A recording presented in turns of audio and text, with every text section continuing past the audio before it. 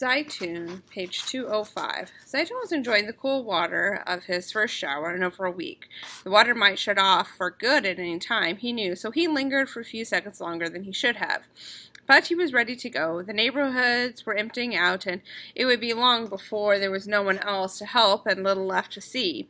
He wondered when and how he might leave. Maybe in a few days he could head up to Napoleon and St. Charles and ask the officers and aid workers there how he could get out. He would only need to get to the airport in New Orleans or Baton Rouge and then fly to Phoenix. There wasn't much left to do here. He was running low on food, and he missed Kathy and the kids. It was time. He walked downstairs. "Shares all yours," he told Nassar. Zeitoun called his brother Ahmad in Spain. "Do you realize the images we're seeing on TV?" Ahmad asked. As they were talking, he heard Nassar's voice from the porch. He was talking to someone outside. "Zeitoun," Nassar called out. "What?" Zeitoun asked. "Come here," Nassar said. "These guys want to know if we need water." Zeitoun hung up the phone and walked toward the door. The men met Zeitoun in the foyer. They were wearing mismatched police and military uniforms, fatigues, bulletproof vests. Most were wearing sunglasses. All had M16s and pistols. They quickly filled the hallway. There were at least 10 guns visible. "Who are you?" one of the men asked. "I'm the landlord. I own this house," Zeitoun said. Now he saw that there were 6 of them, 5 white men and 1 African-American woman. Under their vests, it was hard to see their uniforms. Were they local cops? The woman, very tall, wore camouflage fatigues. She was probably National Guard. They were all looking around the house as if they were finally seeing the inside of a building they had long been watching from afar. They were tense, each of them, and their fingers on the triggers. In the foyer, the officer was frisking Ronnie. Another officer had Nassar against the wall by the stairway. "Give me your ID," one man said to Zeitoun. Zeitoun complied. The man took the ID and gave it back to Zeitoun without looking at it. "Get in the boat," he said. "You didn't look at it," Zeitoun protested. "Move," another man barked. Zeitoun was pushed toward the front door. The other officers had already gathered Ronnie and Nassar onto an enormous fan boat. It was a military craft, far bigger than any other boat Zeitoun had since seen the storm. There was at least 2 officers pointing automatic rifles at them. At that moment, another boat arrived. It was Todd, coming home from his rescue rounds. "What's happening here?" he asked. "Who are you?" one of the officers demanded. "I live here," Todd said. "I have proof. It's inside the house." "Get in the boat," the officer said. Zeitoun was not panicking. He knew there had been a mandatory evacuation in effect, and he assumed this had something to do with that. He knew it would all get straightened out wherever they were being taken. All he needed was to call Kathy, who would call a lawyer. But Hugo's number was in the house, by the phone on the hall table. If he didn't get in now, he would have no way to reach Kathy. He hadn't memorized it. "Excuse me," he said to one of the soldiers. "I left a piece of paper on the table. It's my wife's phone number. She's in Arizona. It's the only way." He moved toward the house, smiling politely. It was everything, that number. That piece of paper was 15 feet away. "No!" the soldier yelled. He grabbed the back of Zeitoun's shirt, turned him around, and shoved him onto the boat. The 4 captives rode standing, surrounded by the 6 military personnel. Zeitoun tried to figure out who they were, but there were few clues. 2 of the 3 of the men were dressed in black, with no visible patches or insignia. No one spoke. Zeitoun knew not to exacerbate the situation, and assumed that when they were interviewed by a superior, everything would be explained. They would be scolded for staying in the city when there was a mandatory evacuation in effect, and they would be sent north on a bus or helicopter. Kathy would be relieved, he thought, when she heard he was finally on his way out. They sped down Claiborne and then Napoleon until the water grew shallow at the intersection of Napoleon and St. Charles. The boat cut its engine and coasted toward the intersection. There were a dozen men in National Guard uniforms there, and they all took notice. A smattering of other men in bulletproof vests, sunglasses, and black caps all looked up. They were waiting for them. The moment Zeitoun and the 3 other men were let off the boat, a dozen soldiers descended upon them.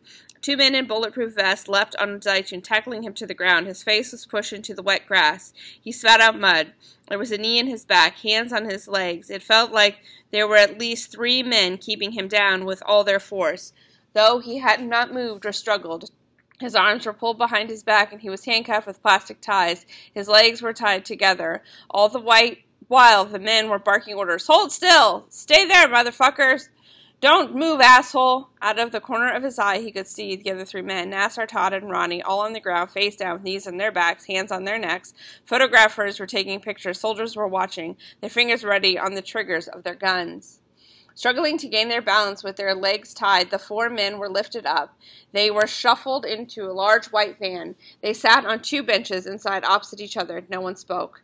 A young soldier stepped into the driver's seat. His face seemed open. Zeitoun took chance. "What's happening here?" Zeitoun asked him. "I don't know," the soldier said. "I'm from Indiana." They waited for 30 minutes in the van. Zeitoun could see the activity outside. Soldiers talking urgently to each other on the radios. This was a busy intersection that he had passed every day. He could see Copeland's restaurant, where he'd often eaten with his family, right there on the corner. Now it was a military post. He was a captive. He and Todd exchanged looks. Todd was a joker, and he'd had a run-in or two with the law. So even in the back of a military van, he seemed amused. He shook his head and rolled his eyes. Zeitoun thought of the dogs he had been feeding. He caught the attention of one of the soldiers passing up the open back of the van. "I've been feeding dogs," Zeitoun said. "Can I give you the address, and you can take them out, bring them somewhere?" "Sure," the soldier said. "We'll take care of them." "You want the address?" Zeitoun asked. "No, I know where they are," the soldier said, and walked away. The van drove toward downtown. "We're going to the Superdome?" Todd wondered aloud. A few blocks from the stadium, they pulled into the crescent-shaped driveway of the New Orleans Union Passenger Terminal, where incoming and outgoing Amtrak trains and Greyhound buses docked. Zeitoun's earlier assumption that they were being evacuated before seemed to be confirmed. He was relieved and sat back on the bench. It was wrong that he hadn't been allowed to retrieve any possessions, and he felt that the treatment by the cops and soldiers had been rough, but the result was going to be simple and fair enough. They were being put on a bus or train and sent out of the city.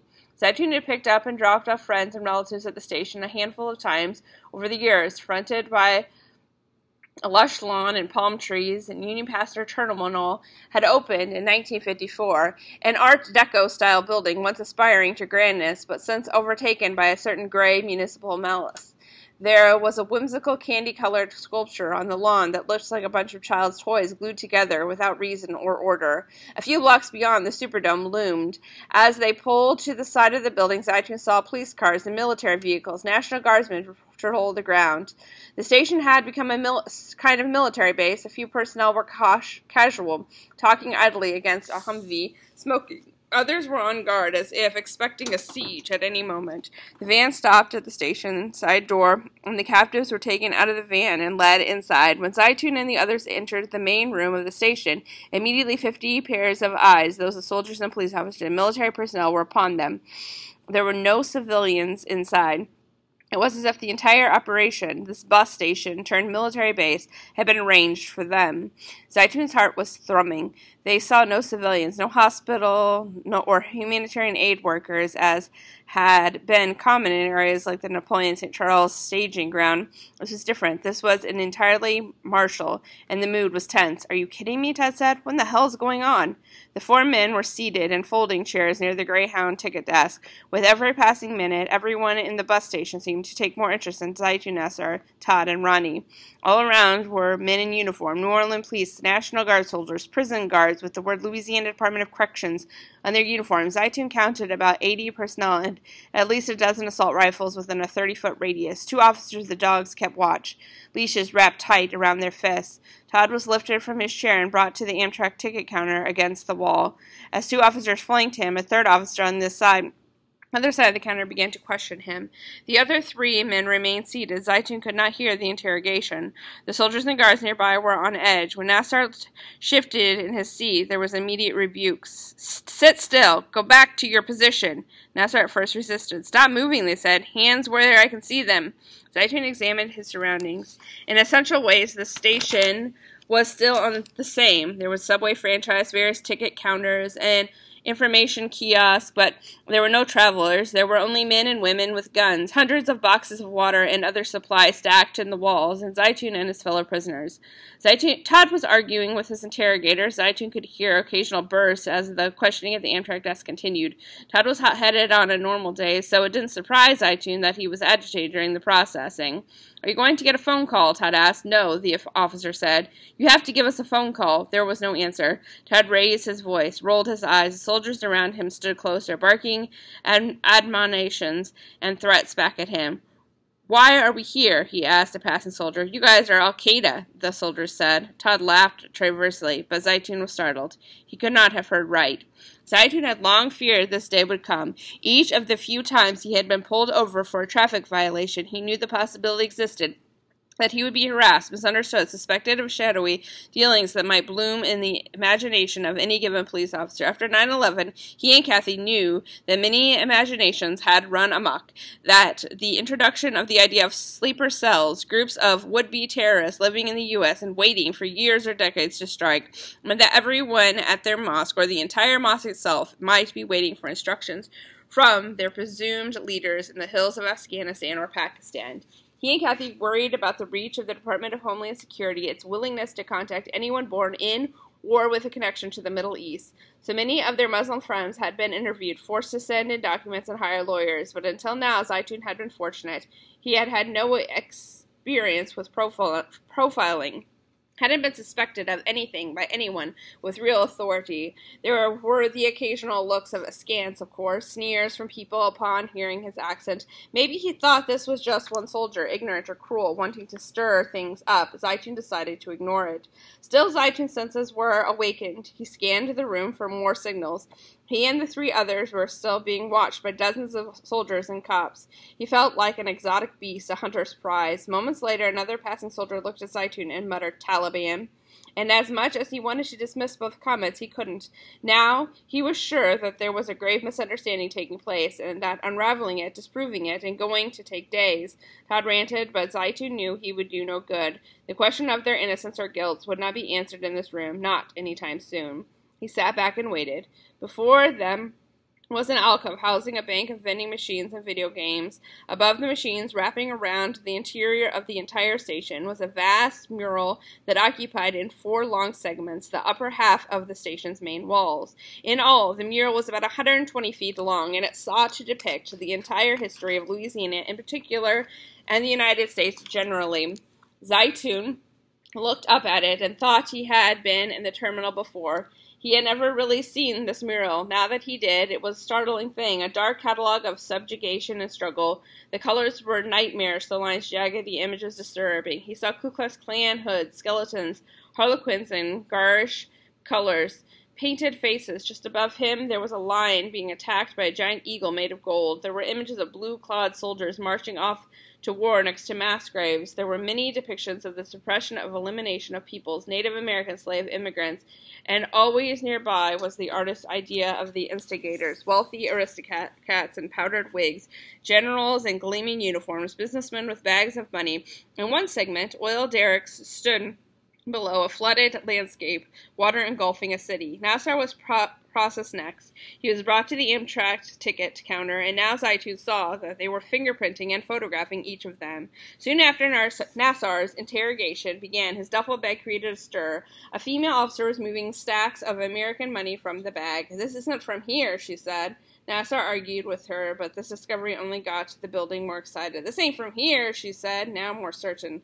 The money was laid out on a nearby table, and soon there was a crowd around. Someone counted it, $10,000. This was the first Zeitoun knew of the content of Nassar's bag. When Nassar had brought it onto the canoe, Zeitoun had assumed it contained clothes, a few valuables. He never would have guessed it contained $10,000 in cash.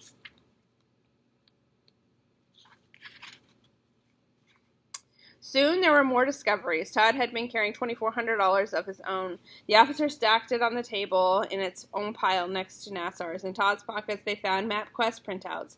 "I deliver lost luggage," Todd tried to explain. This didn't satisfy the officers. In one of Todd's pockets they discovered a small memory chip, the kind used for digital cameras. Todd laughed, explaining that on it were only photos he'd taken of the flood damage, but the authorities were seeing something more.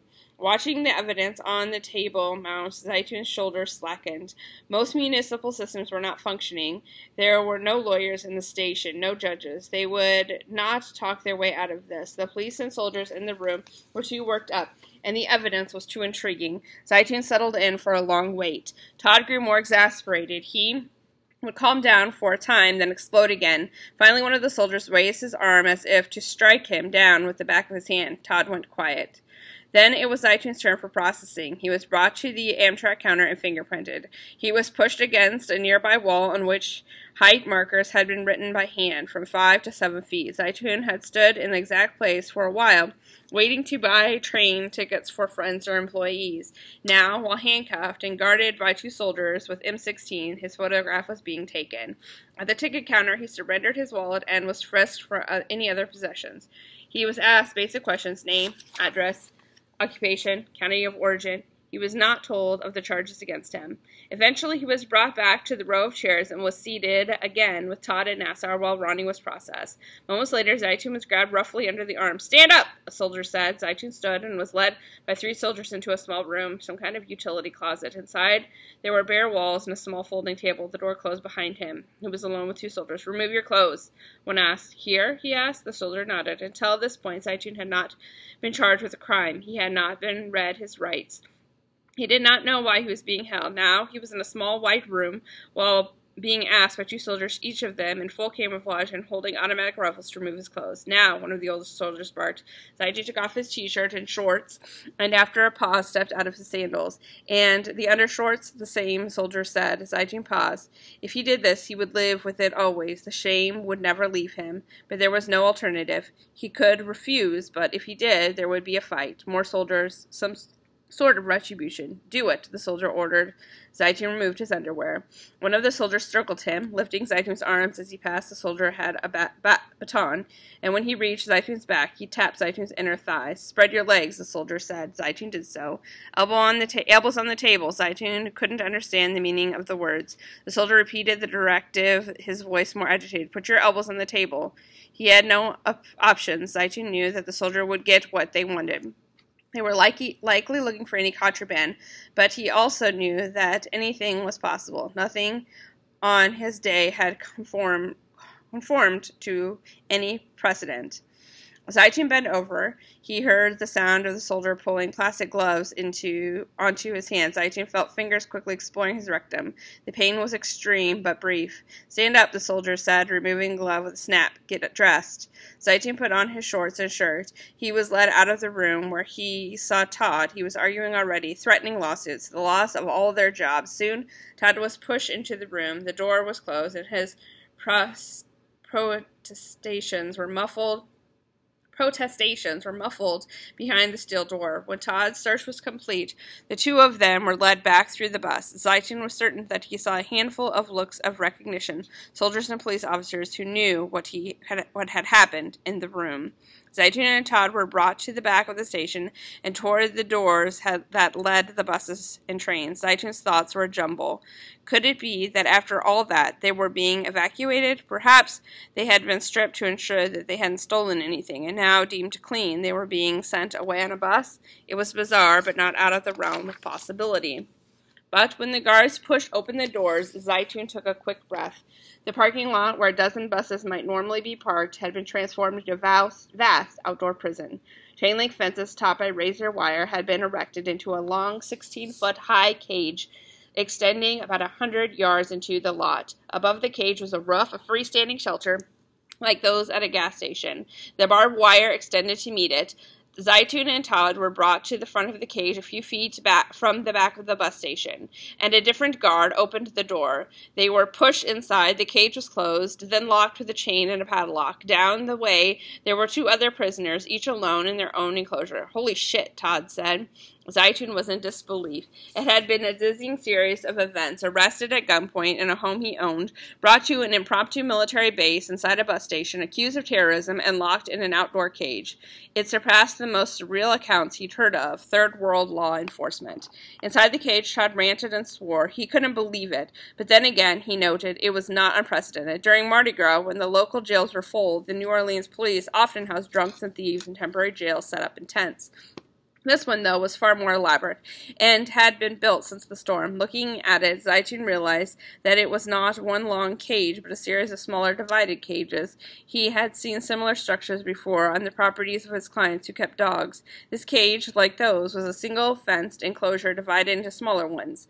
He counted 16. It looked like a giant kennel, and yet it looked even more familiar than that. It looked precisely like pictures he'd seen on Guantanamo Bay, like the complex. It was a vast grid of chain-link fence with few walls so that prisoners were visible to visible to the guards and each other. Like Guantanamo, it was outdoors, and there appeared to be nowhere to sit or sleep. There were simply cages in the pavement beneath them. The space inside Zeitoun and Todd's cage was approximately 15 by 15 feet, and was empty but for a portable toilet without a door. The only other object in the cage was a steel bar in the shape of an upside-down U, cemented into the pavement like a bike rack. It normally served as a guide for the buses parking in the lot for passengers forming lines. It was about 30 inches high, 40 inches long. Across from Zeitoun's cage was a two-story building, some kind of Amtrak office structure. It was now occupied by soldiers. Two soldiers stood on the roof, holding M16 and staring down at Zeitoun and Todd. Todd raged, wild-eyed and protesting, but the guards could hear little of what he said. Even Zeitoun, standing near him, could hear only muffled fragments. It was then that Zeitoun realized that there was a sound, a heavy mechanical drone cloaking the air around them. It was so steady and unchanging that he had failed to notice it. Zeitoun turned and realized the source of the noise. The back of their cage nearly abutted the train tracks, and on the tracks directly behind them stood an Amtrak train engine. The engine was operating at full power on diesel fuel, and Zeitoun realized in an instant was generating all the electricity used for the station and the makeshift jail. He looked up at the monstrous gray machine, easily 100 tons, adorned with small red, white, and blue logo, and knew that it would be with them, loud and unceasing, as long as they were held there. One guard was assigned to them. He sat on a folding chair about 10 feet in front of the cage. He stared at Zeitoun and Todd, his face curious and disdainful. Zeitoun was determined to get a phone call. He reached for the chain-link fence in front of them, intending to get the attention of an officer of some kind. He saw near the back door of the station. Todd did so too, and was immediately set straight by the guard who had been assigned to watch them. "Don't touch the fence," the guard snapped. "Don't touch the fence? Are you kidding?" Todd asked. But the soldier was not joking. "You touch that fence again, I'll fuck you up." Todd asked where they were supposed to stand. He was told they could stand in the middle of the cage. They could sit on the steel rack. They could sit on the ground. But if they touched the fence again, there would be consequences. There were a dozen other guards roaming behind the terminal. One walked by, led by a German shepherd. He made sure to pause meaningfully at their cage, giving Zeitoun and Todd a look of warning before moving on. Zeitoun could barely stand. There was a stabbing pain in his foot he had ignored until now. He took off his shoe to find his instep discolored. There was something wedged under his skin, some kind of metal splinter, he thought, though he couldn't remember where or when he'd gotten it. The area was purple in the center, ringed by white. He needed to clear out the splinter or the foot would get worse, and quickly. Zeitoun and Todd took turns sitting on the steel rack. It was only wide enough for one person, so they traded 10-minute shifts. After an hour, the doors to the station burst open. Nassar and Ronnie appeared, escorted by 3 officers. Zeitoun and Todd's cage was open, and Nassar and Ronnie were pushed inside. The cage was locked again. The 4 men were reunited. Under the rubble of the engine, the men compared their experiences thus far. All 4 had been strip-searched. Only Todd had been told why they were being held. Possession of stolen goods was the only charge mentioned, and none had been read their rights. None had been allowed to make a phone call. Nassar had tried to explain the cash he had in his knapsack. The police and soldiers were in the city to prevent the widespread looting everyone had heard about. Nassar, being equally concerned about the looting, had decided to keep his money, his life savings, with him. His interrogators did not accept this. Nassar had no luck explaining that legions of immigrants kept their money in cash, that trust in banks was tenuous. He explained that one reason a person in his position kept his money in cash was for the possibility, however remote, that he would be stopped, questioned, detained, or deported. With cash, he could hide it, keep it, direct its retrieval if he was sent away. The 4 men didn't know what would happen to them, but they knew they would spend the night in the cage. The Syrian names of Zeitoun and Dayoub, their Middle Eastern accents, the $10,000 cash, Todd's cash, and MapQuest printouts. It all added up to enough evidence that the 4 of them knew that their predicament would be straightened out anytime soon. "We're screwed, friends," Todd said. In the cage, the men had few options. They could stand in the center, they could sit on the cement, or they could lean against the steel rack. No one wanted to sit on the ground. The cement beneath them was filthy with dirt and grease. If they made a move toward the fence, the guards would yell obscenities and threaten retribution. For the first hours in the cage, Zeitoun's overriding goal was to be granted a phone call. All the men had made the request repeatedly during processing, and had been told there were no phones functioning. This seemed to be fact. They saw no one talking on cell phones or landlines. There was a rumor that satellite phones were working and that there was one phone connected to a fax line in the upstairs office of the bus station. Every time a guard passed, they begged for access to this or any phone. At best, they got shrugs and glib answers. Phones don't work, a guard told them. You guys are terrorists. You're Taliban. The day's light was dimming. Processing had taken 3 hours, and the 4 men had been in the cage for 3 more. They were given each small cardboard boxes with the words barbecue pork rib printed on the side. Inside was a set of plastic cutlery and a packet of cheese spread, 2 crackers, a packet of orange drink crystals, and a bag of pork ribs. There was military-style meals ready to eat. Zeitoun told the guard that he and Nassar were Muslims and could not eat pork. The guard shrugged. Then don't eat it. Zeitoun and Nassar ate the crackers and cheese and gave the rest to Todd and Ronnie. With the darkness coming, the sound behind them seemed to grow louder. Already he was tired, but Zeitoun knew that the engine would ensure that none of them slept. He had worked on ships before in engine rooms, but this was louder than that, louder than anything he had ever known. In the glare of the floodlights, it resembled a great furnace, moaning and ravenous. "We can pray," Zeitoun said to Nassar. He had caught Nassar's eye, and he knew what he was thinking. They needed to pray. We were urged to do so 5 times a day, but Nassar was nervous. Would this arouse more suspicion? Would they be mocked or even punished for worshipping? Zeitoun saw no reason not to do so, even while being held in an outdoor cage. "We must," he said. If anything, he thought, they needed to pray more often and with great fervor. "What about wudu?"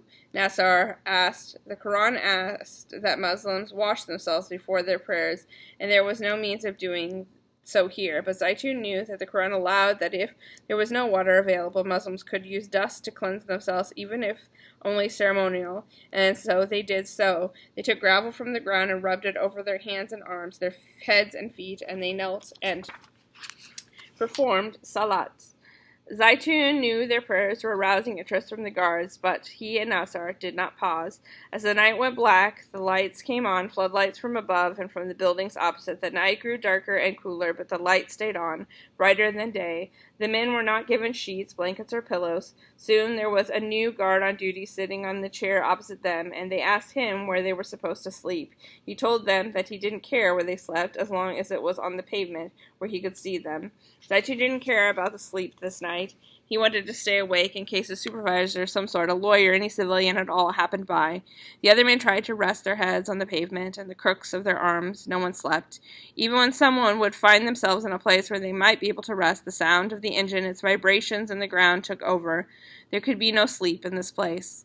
Somewhere in the small hours, Zeitoun tried to drape himself over the steel rack, stomach down. He found a minute or so of rest this way, but it was a position he could not maintain. He tried to lean his back against it, arms crossed. It could not be done. Other guards occasionally walked by with their German shepherds, but the night was otherwise uneventful. There was only the face of the guard, his M16 by his side, the floodlights coming from every angle, illuminating the faces of Zeitoun's fellow prisoners, all drawn, exhausted, half mad with fatigue and confusion.